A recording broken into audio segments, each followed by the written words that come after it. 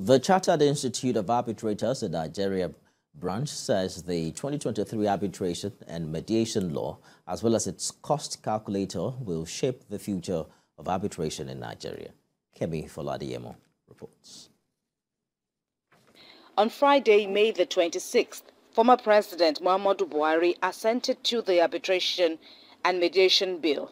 The Chartered Institute of Arbitrators Nigeria branch says this breakthrough is the culmination of a long and arduous process that began in 2005.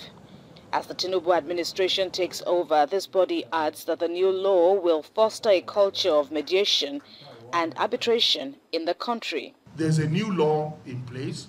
There's a new government in place. And we believe that the arbitral community will be the better for it, because more people will make use of arbitration, more businesses will be brought into the country, and for as long as businesses come in, foreign direct investment flow in, disputes will arise. We are well positioned. You find some huge investors who they would make sure that their country has a treaty with the countries they want to invest in before they invest. No doubt, arbitration helps to improve on investments. Investors prefer arbitration-friendly countries to come and invest in, rather than a country where they are forced, if there's a problem, to go to the national court.